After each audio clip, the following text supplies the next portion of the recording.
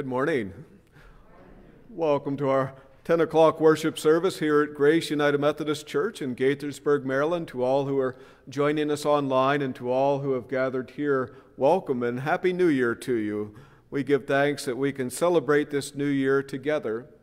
For our celebration today, we will be offering the sacrament of Holy Communion. So to all of our friends online, we invite you to have some bread and grape juice handy as we'll be partaking later in the service. And to all who have gathered here and to all joining us, we practice in the United Methodist Church what is known as open communion, open table. All are invited. All are welcome to receive the sacrament this day. I can think of no better way to begin the new year than through receiving of the sacrament, celebrating God's presence. For our celebration here today, we are celebrating Epiphany. The day of Epiphany is the 12th day of Christmas. You thought that was just an annoying Christmas song, didn't you? No, there are actually some strong theological meaning if you unpack that song some, but our Christmas celebration continues. So the Epiphany, the actual day, would be January the 6th. So this is celebrated this day. The coming of the Magi, celebrating the fact that God guided them through the star, through the light. We recognize that Christ is our light, and so as our Carillon was played by Betsy earlier, it just reminds me that folks in the community are hearing these joyful sounds, that we are celebrating the fact that God is present, that God will guide us. Just as God guided the Magi, we give thanks that God guides us. So we begin a new season in the life of the church, the season of Epiphany, which means appearance. God's light to guide us each and every day. This we celebrate. So as we begin a new year of worshiping and serving together, let's take some time to center ourselves as Betsy plays for us our morning prelude, the first Noel.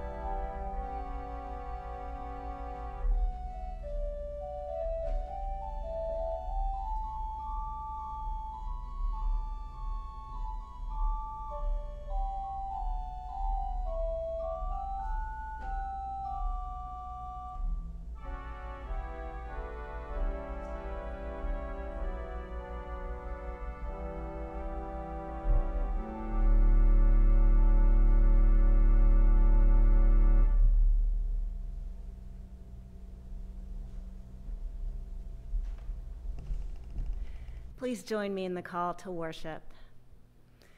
The Magi waited and watched, knowing something wondrous would be happening. We waited for the birth birth of Jesus, now something wondrous is about to take root. The darkness that invaded all lives was banished by the light of that star. The darkness that surrounds us is gone. Let us celebrate the bright shining of God's love in our lives. Let us become those who will bring the light of God's love to others. Let's pray together. Everlasting God, the radiance of faithful souls, you brought the nations to your light, and kings to the brightness of your rising. Fill the world with your glory, and show yourself to all the nations. Through him who is the true light, and the bright and morning star, even Jesus Christ, your Son, our Lord. Amen. I invite you to stand as you are able for our opening hymn, We Three Kings. It's number 254 in our hymnals.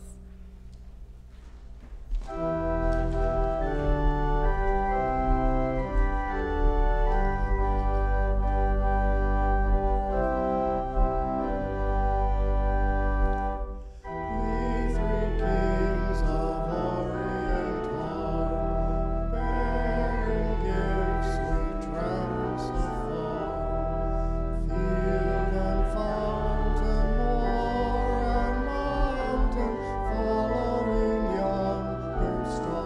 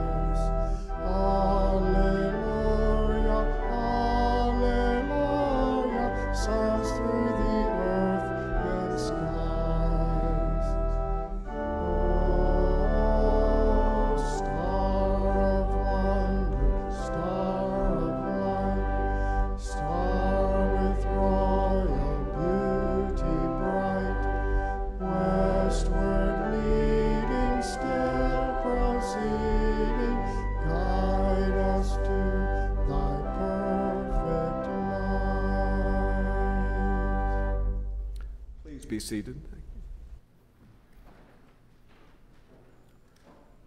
At this time, I invite you to join me in our Epiphany prayer. Bright Star, Holy One, hear our prayer.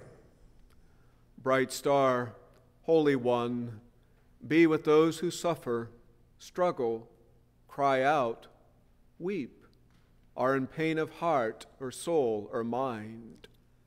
From the darkness, may the glory of God arise.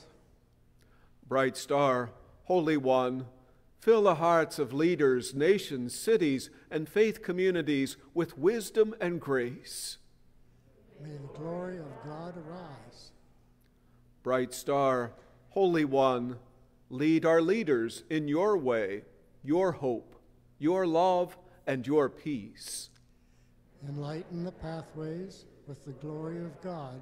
Arise. Bright Star, Holy One, laugh with those who laugh this day. Lift up our joys. Our hope is found in you. May the glory of God arise. Bright Star, Holy One, help us in all we do and say, and are to be your love shining forth. May the glory of God arise. Bright Star, Holy One, hear our prayer. Amen.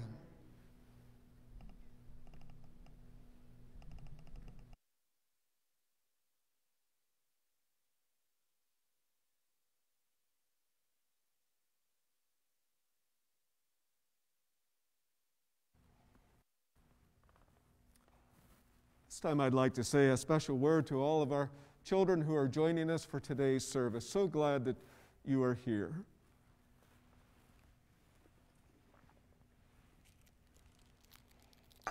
Thank you so much. That saves you helping me up. Thank you. Thank you. To everyone, I hope you had a special Christmas and had a special time with family and friends. It goes by so fast, doesn't it? I know last time we gathered, we were fretting that we weren't ready. And I figure a few more days I'll be ready. What about you? What I find is, ready or not, Christmas becomes a special time. So I hope and pray that you had a special time and gathering with loved ones and relaxing and enjoying what the day is truly about and celebrating our Savior's birth.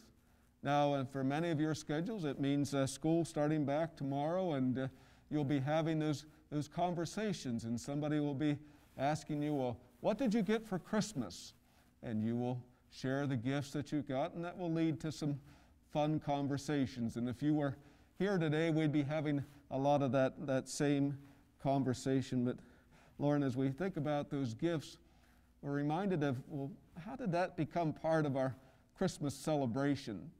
As best we can tell, it really does go back to the Magi, to the wise men who come seeking the Christ child. And as we'll hear in the scripture lesson, they bring gifts of gold, frankincense, and myrrh. Now, did any of you receive gold, frankincense, and myrrh this Christmas? No, those aren't on the common gifts, are they? No. Took some gold and money for them to purchase those gifts, but no, we probably didn't. But if we go deeper, we find, as you'll even hear some reference to them in our first reading of Scripture when we read from Isaiah today, talks about leaders bringing these gifts, gold, that belonged to those who were royal, to the kings and the queens of that time. But that gift has deeper meaning as we think of Jesus being the king in our lives, inviting him to rule, to be in charge. Frankincense, it was a gift that was given to recognize deity, to recognize God present. So again, the deeper meaning of that being Jesus was not just a great person, but we recognize that Jesus is God as well as human. So we find that deeper meaning in these gifts. Isaiah won't mention myrrh, but that is used to symbolize death. When we think about Jesus giving his life, giving his all, that we may have new life. So behind the gifts, we often find deeper meaning. I brought a gift that I received, as you can tell here, a coffee cup here, and if any of you know me, you know I enjoy my coffee, not just in the day, but throughout the day. So that was a very appropriate gift. But if I turn that around, and you'll have to look at it afterwards to get a closer look, my sister gave me this gift, and they always have deeper meaning. What it is it's a picture of us as children.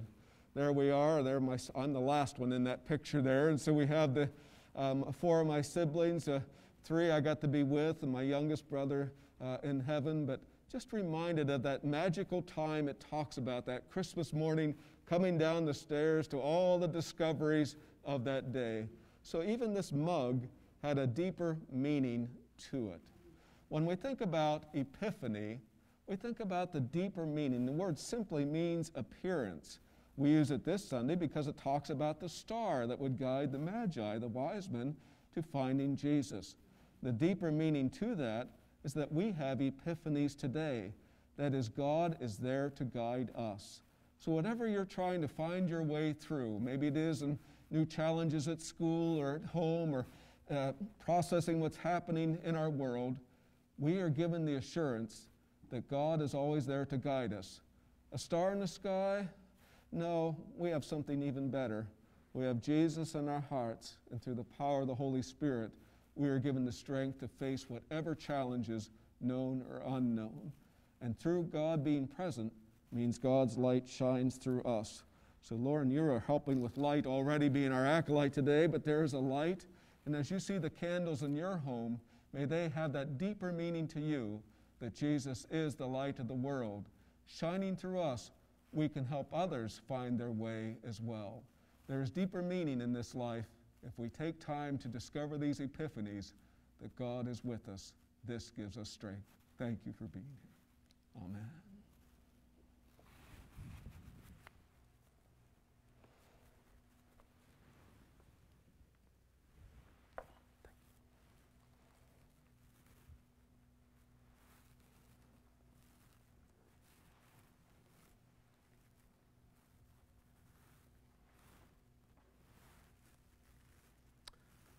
Our first reading from Scripture this morning comes from the book of Isaiah, the 60th chapter, the first 9 verses.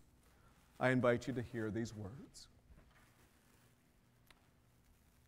Arise, shine, for your light has come, and the glory of the Lord has risen upon you.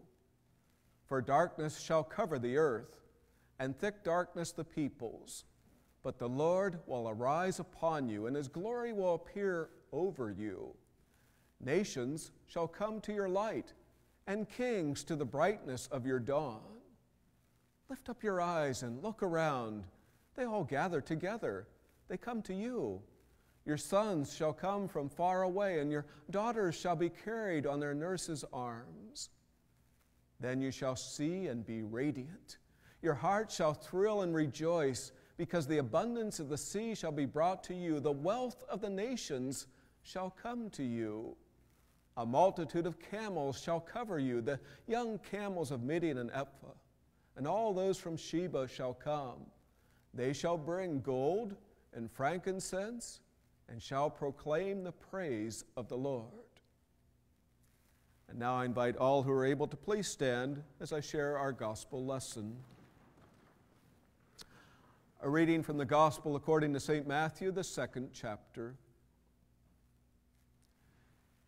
In the time of King Herod, after Jesus was born in Bethlehem of Judea, wise men from the east came to Jerusalem, asking, "Where is the child who has been born King of the Jews?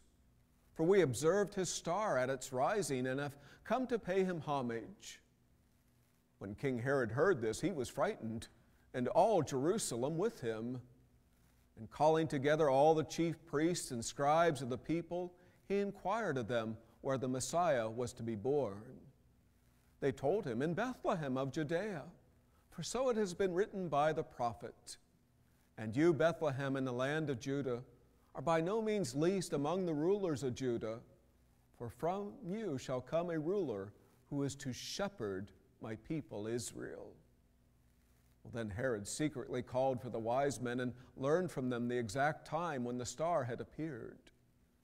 Then he sent them to Bethlehem, saying, "Go and search diligently for the child, and when you have found him, bring me word, so that I may also go and pay him homage." When they had heard the king, they set out, and there ahead of them went the star that they had seen at its rising, until it stopped over the place where the child was. When they saw that the star had stopped, they were overwhelmed with joy. On entering the house, they saw the child with Mary his mother, and they knelt down and paid him homage. Then, opening their treasure chests, they offered him gifts of gold, frankincense, and myrrh. And having been warned in a dream not to return to Herod, they left for their own country by another road. This is the word of the Lord. Thanks be to God. Please be seated. Now we'll have a special music offered by Debbie Henning and Betsy Moore. What Child Is This?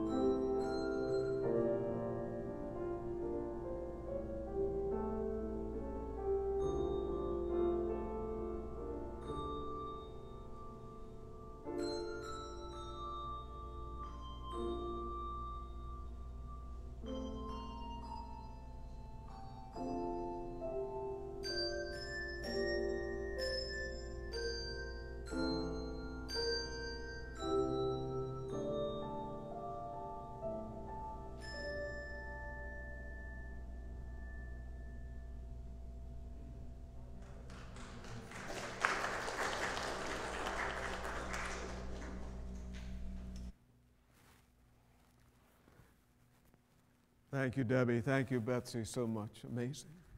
Thank you. Please join me in a time of prayer. What child is this? Lord, we thank you for the heartfelt message we just received in song. That question is one to keep before us all year long. Too beautiful to leave to one season in the life of the church. Each day, oh God, help us to revisit that question, who are you to us? Help us to grow in that answer, that reply, that you are our King. May we remind ourselves and may we remind and inform others that you are the source of strength and of life and of comfort. We ask, O God, that your same Holy Spirit that worked through this message, work through this reflection and prepare us to receive your holy sacrament as we pray this all in the name of Christ. Amen. A day of Epiphanies. How important it is that we visit this account of the visit of the Magi. Magi, wise men, kings, however you want to refer to them, however many there were, they play an important role in the Christmas story. The story would not be complete without them. And I think of the joyous news of God coming to earth. The story is not complete without you, because it's an invitation that is extended to each and every one of us. That's what the Magi represent. That's so important. Here are Gentiles now coming to worship the newborn King. A message that's not just for a chosen few. Well, God started that way, going all the way back in the Old Testament. We see God working, but leading to this point where the good news is for everyone. This is what motivated the Magi in the bringing of their gifts. Now, granted, they were a little late to the story. Some scholars project they probably came when Jesus was about 2 years of age. You get a little bit of hint of this when the scripture tells us there they found the child at the house in that time. We put the story all together, but recognize that even in their perhaps arriving late, we can identify. I'll speak for myself. Some of us have been late when it comes to responding to God's call in our lives. God calls everyone, whether you're called to ordained ministry or to the ministry of the laity, which means people. We are all called to ministry. If you feel God is calling you to ordained ministry, I encourage you to talk with Deacon Helen or myself. We are all called to serve, and that calling is ever unfolding. I find myself, it's hard to believe it'll be my 34th year in pastoral ministry, yet that calling continues to evolve and will throughout my life, I pray, until we are welcomed home. May that calling continue to evolve in each of our lives. I have the honor to lead our district committee on ordained ministry, where we interview candidates and they tell their call story. And time after time I have heard the story shared how it really began to happen and form in my life when I stopped running from God. Perhaps that's where you find yourself. God has been calling you to a ministry, to a task, to a ministry of the church or in your community, but we've been running away, not intentionally using those words, but busying ourselves with other tasks, with other, quote, priorities in our lives. Now, I don't know if that was the case for the Magi or not. Whatever it was, they were astrologers and they loved to interpret dreams, but here they were following the star, seeking the Christ child. I pray this will be a year of seeking for each and every one of us, to seek with purpose, to be guided by God's hand. Imagine how transforming it would be to our community and to our very church if we are to search with purpose and be directed by God's hand. That's what the Magi showed us. Going and even into Herod's court, of all places, in Jerusalem, saying, where can we find this one born king of the Jews? That sure got Herod's attention, didn't it? He called in his experts, called in his scribes and priests, and they gave that decisive clue, went back into the Scriptures and found that it was to be in Bethlehem. They were able to continue their journey. I promise you, and we are reminded of it in this sacrament, God will give us whatever we need to continue the journey in answering God's call. For the Magi, it's a story that goes even deeper than non-Jews coming to Bethlehem. It ends up being something even more powerful. Jewish disciples now going out to all nations. What was discovered in their quest, in their journey, in their answering to God's call was it was too good of news, too glorious of news to keep to themselves. It's a message to be shared with all nations, and we need to hear that today as the church. We are called to practice evangelism. We are called to share the good news, to be a witness of our faith to a world that is so hungry, a world that is so searching for hope. We find hope in the experience of the Magi all these hundreds and hundreds of years later. Who might experience hope and encouragement because of your witness? Because you are allowing the light of Christ to shine in your life and joining in ministries that God is calling you to be part of. Brian Stoffrigan put it this way in talking about witnessing in an article entitled, "There Are No Words." He wrote, "While I believe that the gospel is always a proclamation about God's actions, effective witnessing involves a lot of listening.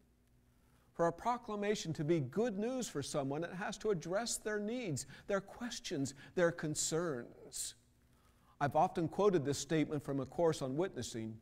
You don't throw a drowning person a sandwich, no matter how good that sandwich might be. We meet people in their need. And somewhere in the journey, we end up being ministered to ourselves. We are not complete without the other. You see joy. You see passion. It just jumps off the page as the Magi come searching. And when they are guided again by the star, by God's hand that guided them by a star, by a text, and later a dream, there is joy when they are able to kneel before the Christ child and present their gifts. The joy that is ours in this journey. I find joy in just looking at this journey of the Magi. Again, we don't know a whole lot about them. We know there were 3 gifts. We don't know if there were actually 3. Maybe there were 12. That's another significant number appears in the Bible. Betty, back in the 600s, shared this about the Magi. He gave them names, and sometimes this carries down through tradition. Now, this is tradition. This is not in the Scriptures, but the names he gave them, Malchior, was described as an old man with white hair and long beard. Gaspar, a young and beardless man with a ruddy complexion. Balthasar, as black-skinned and heavily bearded man. I thought of those names. We were visiting with my mom in Ohio this past week, and she had her nativity set out there. This nativity set goes back years. I remember it from my childhood, but then I got to looking at the Magi that were part of it. And sure enough, you see the black-skinned, you see the young, you see the older. One has more female characteristic than male. You just see this wonderful diversity that I think the Magi do, in fact, represent. All of us are invited into this relationship. They play an important role. But notice, and she has it correct, the Magi are off to the side there. Who is at the center? It is Christ Jesus. Mary and Joseph right there, Mary, and often in your nativity scenes, and if you look around at them, often as a gown of red, symbolizing life's blood, new life that is ours. An outer garment of blue, symbolizing the blueness of the sky, this wonderful connection that is brought to earth in the Christ child, the connection between heaven and earth. And what I love about her nativity scene, and I notice in several, is the Christ child has his arms raised out. Now, I'm here to tell you, being a grandparent the last couple of years, nothing melts my heart quicker than when my little granddaughter reaches her arms out to me and wants to be lifted up. I can only imagine how it must warm God's heart when we reach out, when we ask God for help, for strength, to be a guiding hand. And that image of God reaching out to us in the Christ child takes me to this very sacrament that we are about to receive. For in this sacrament, God is doing just that, reaching out to us. What light, what hope this conveys to us as we begin a new year. Different path that God is calling us to. After they presented their gifts, the Magi are warned in a dream to go a different path, to go a different way. Perhaps God is calling you to that this day. That's the promise, is that God's light will in fact guide us. I love this season. It seems like the last couple of years, maybe it's because of COVID being with us the last 2 Christmases now, there's a lot more light displays in the neighborhood where I live. And to me, it's just a pick-me-up. And otherwise, dreary month it would be just to see the light displays.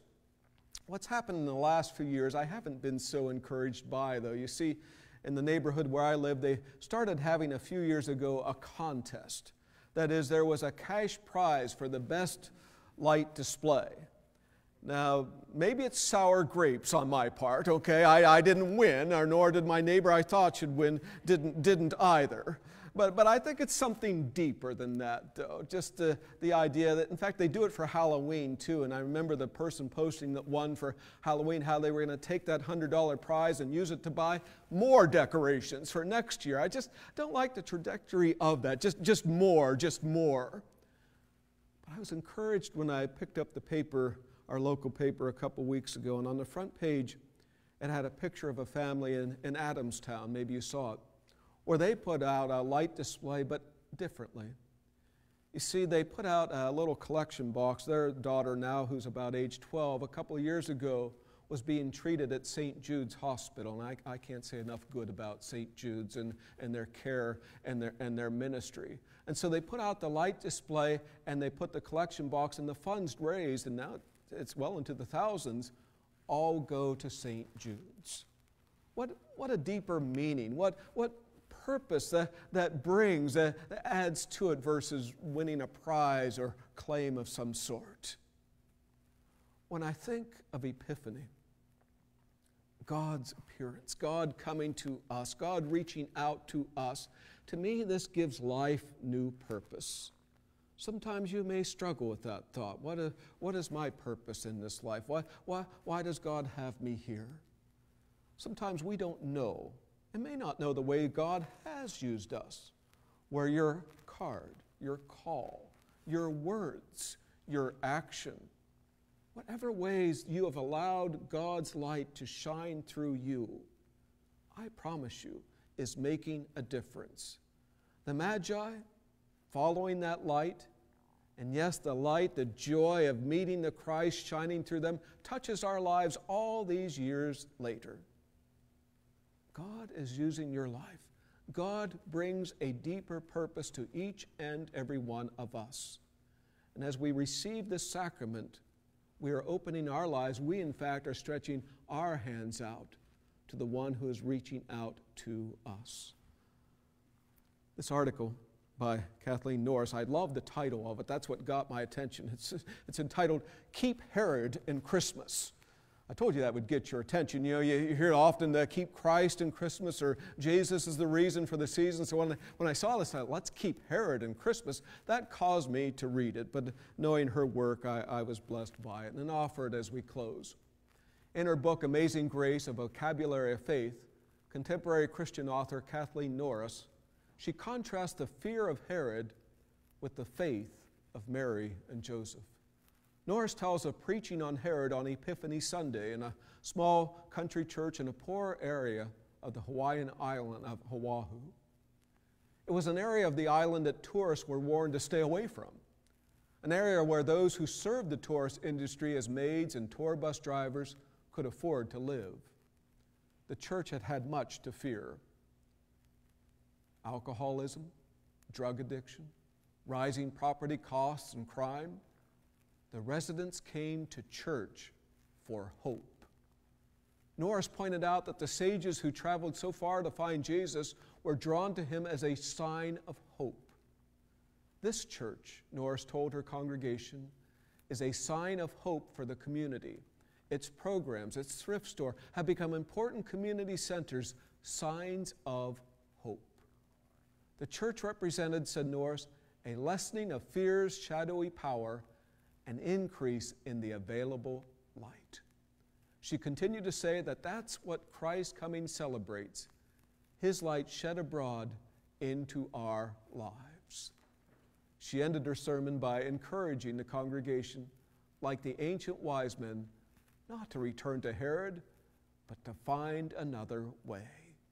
She encouraged them to leave Herod in his palace, surrounded by flatterers, all alone with his fear. Let's leave the Herods alone in this life. Whatever it is that you are struggling with addiction, violence in the home, the crime we see in our communities. Not sticking our head in the sand, I don't mean that. But let's find in Christ the other way, where we as the church continue and increase in the ways we can be a sign of hope, allowing the light of Christ Jesus to shine through us. That's evangelism. That's not browbeating. That's not walking up to strangers asking, are you saved? That's allowing Christ to guide you in caring, in listening, and encouraging those around you, and growing in our own relationship as well. And so I give you these challenges as we prepare to come to the table. First, are there epiphanies today? Oh, think about that. Think about the times the light of Christ appeared before you. By what light do you see God? In nature? In community? In relationship? Inwardly? Second, how is evangelism being practiced today? Pray about what you will model. How can we help light the way to Christ? And lastly, where are the places God's light is needed to shine in our community? Where are the places God's light is needed to shine in our community? Pray for opportunity to shine God's light in these places. Lord, we pray that as we receive this sacrament, your light in us, shine through us, each one, we pray. Amen.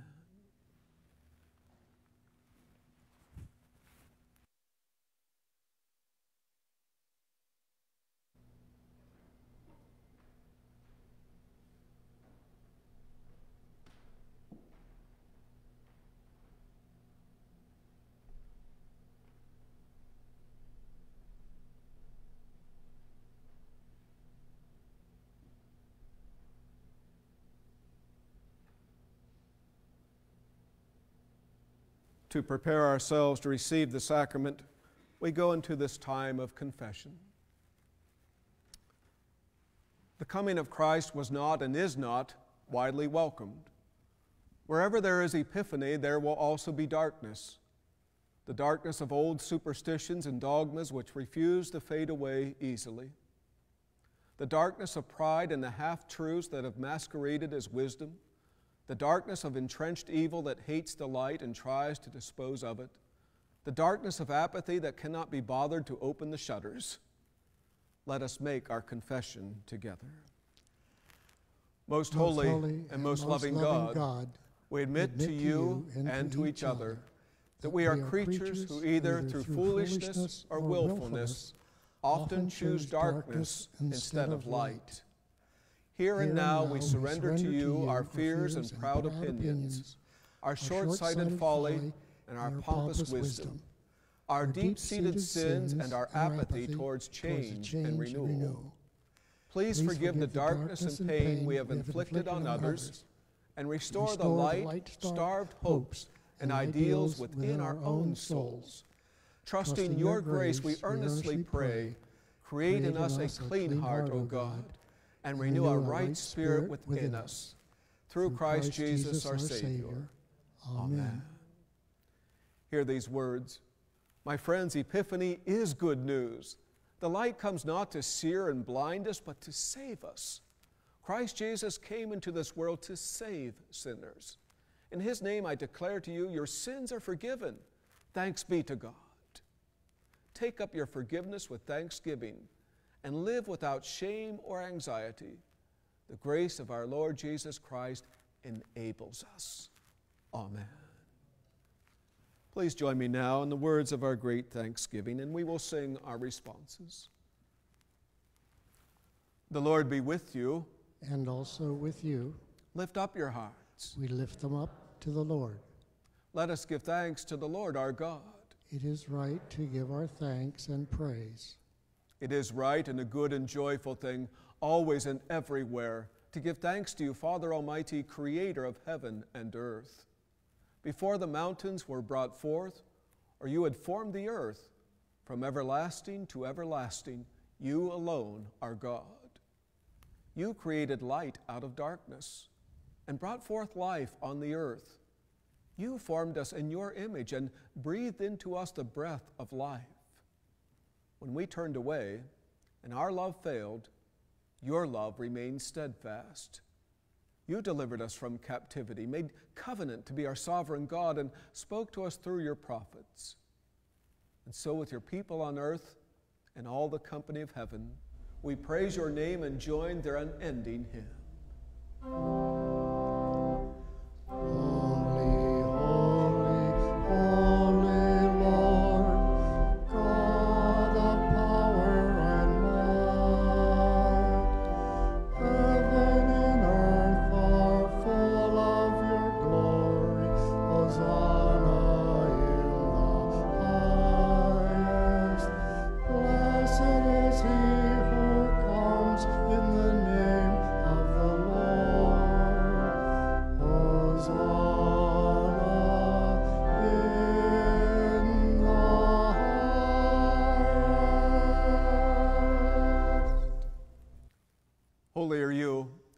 Blessed is your Son, Jesus Christ, in whom you have revealed yourself, our light and our salvation.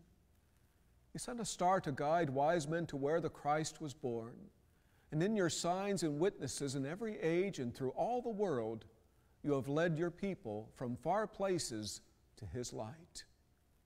By the baptism of his suffering, death, and resurrection, you gave birth to your church, delivered us from slavery to sin and death, and made with us a new covenant by water and the Spirit. On the night in which he gave himself up for us, he took bread, gave thanks to you, broke the bread, gave it to his disciples, and said, "Take, eat. This is my body, which is given for you. Do this in remembrance of me." When the supper was over, he took the cup, gave thanks to you, gave it to his disciples, and said, "Drink from this, all of you. This is my blood of the new covenant, poured out for you and for many for the forgiveness of sins. Do this as often as you drink it in remembrance of me." And so in remembrance of these your mighty acts in Jesus Christ, we offer ourselves in praise and thanksgiving as a holy and living sacrifice, in union with Christ offering for us, as we proclaim the mystery of faith.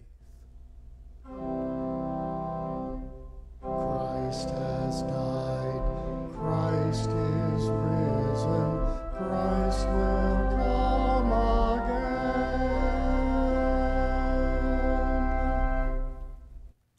Pour out out your Holy Spirit on us gathered here and on these gifts of bread and wine. Make them be for us the body and blood of Christ, that we may be for the world the body of Christ redeemed by his blood. By your Spirit, make us one with Christ, one with each other, and one in ministry to all the world, until Christ comes in final victory and we feast at his heavenly banquet. Through your Son, Jesus Christ, with the Holy Spirit in your holy church, all honor and glory is yours, Almighty God, now and forever. Amen.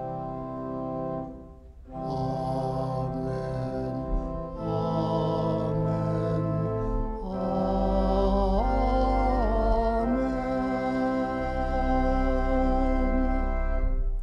Now, as children of God, we are bold to pray. Our Father, who art in heaven, hallowed be thy name. Thy kingdom come, thy will be done, on earth as it is in heaven.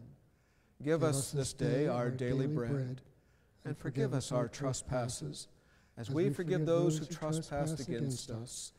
And lead us not into temptation, but deliver us from evil. For thine is the kingdom, and the power, and the glory forever. Amen. The body of Christ broken for us, the blood of Christ shed for us. The feast is ready. Oh, we've been doing feasting these last few days, but this feast is different.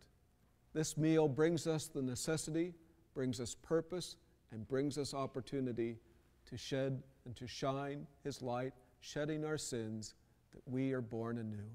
All are invited to receive. Again, we will bring the sacrament to you.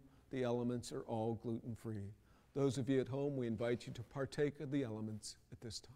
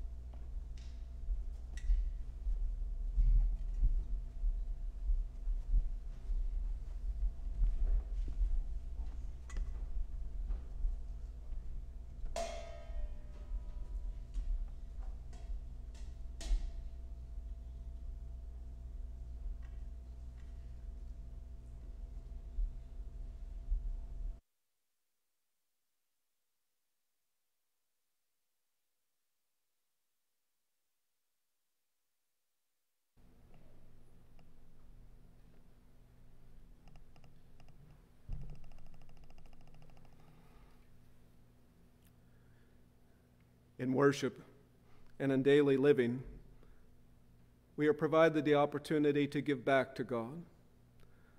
I firmly believe it was out of gratitude that the Magi presented their gifts. Giving back, as we recognize God has given us a gift in Christ Jesus that none of us could ever earn or deserve. And so with our morning offerings, the financial gifts we give online or in person here, we too are giving back with gratitude in our hearts. And each time we give, we are allowing God's light to shine through our offerings. May God's light continue to shine through the gifts given this day. It's out of gratitude we lift all of these to God in thanks. Amen. At this time, Deacon Helen will lead us in our morning prayer.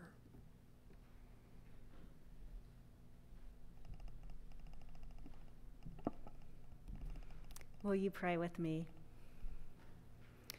God, in Christ, you have come to us as one of us, in love for us, and we praise you. As you continue to reveal, to renew, to restore your good creation, please help us to recognize you, to welcome you, and to follow you. In this season, we have come looking for you and have found that you are right here, right now, right beside us. But as the seasons change and the decorations are stored away, we invite you to strengthen us and to hold us to account, to save us from the danger of lukewarm faith. Thank you for reminding us that you have come into the world to lead us in all of your creation to life, not only for a season, but for eternity.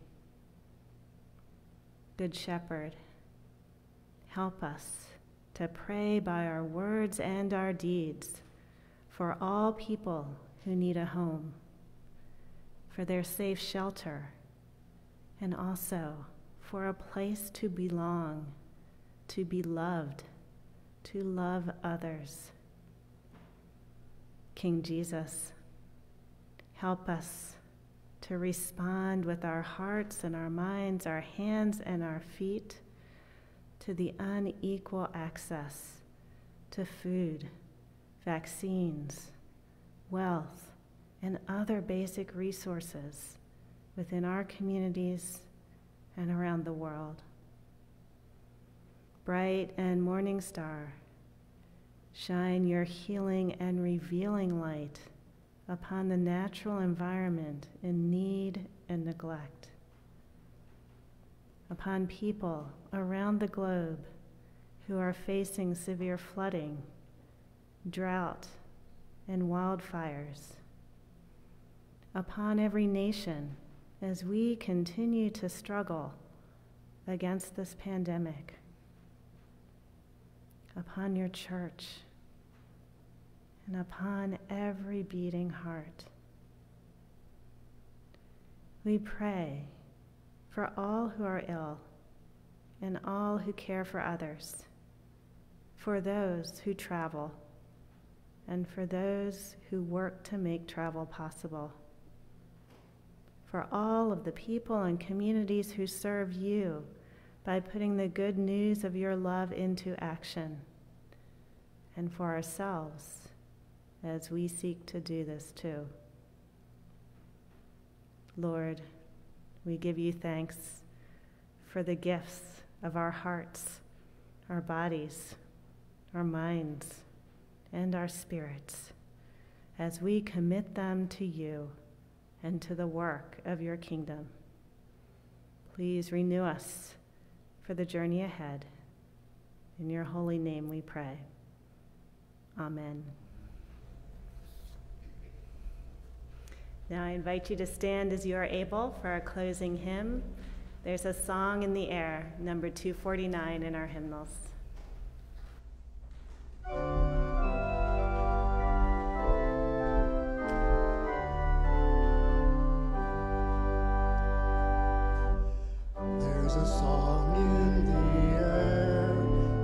There's a star in the sky, there's a mother's deep prayer, and a baby's low cry, and the star rains its fire while the beautiful sing, for the manger of Bethlehem cradles our King.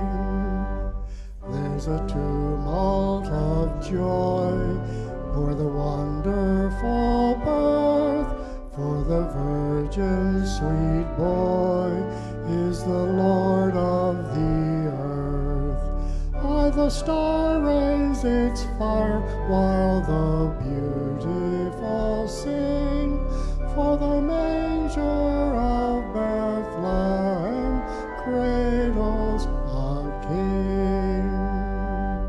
In the light of that star lie the ages impearled, and that song from afar has swept over the world.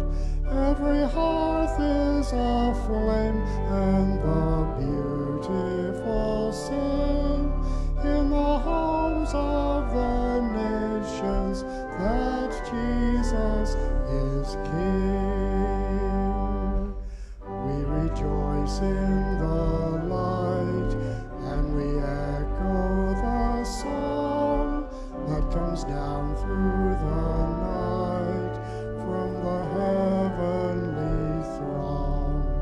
May we shout to the lovely evangel they bring, and we greet in his cradle our Savior and King. Please be seated.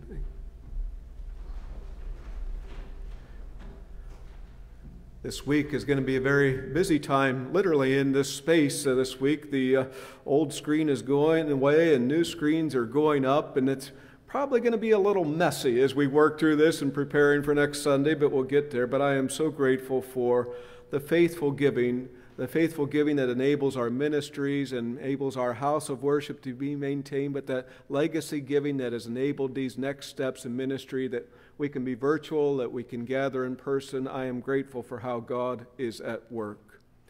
And we as Christians have work to do. When my son was very young, it was a rainy Sunday morning, like a Sunday after Christmas.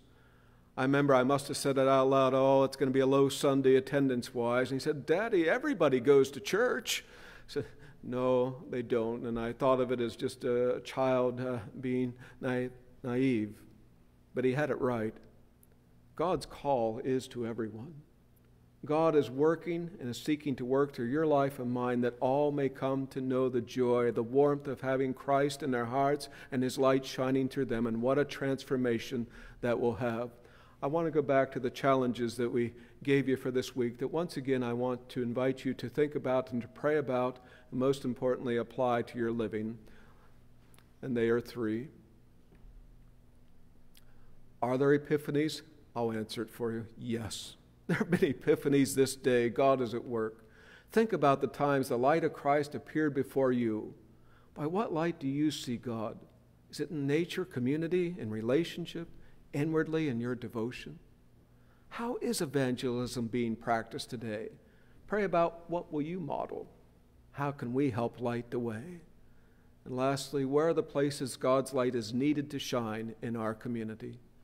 Pray for those opportunities to shine God's light in these places. And now hear these words of sending forth.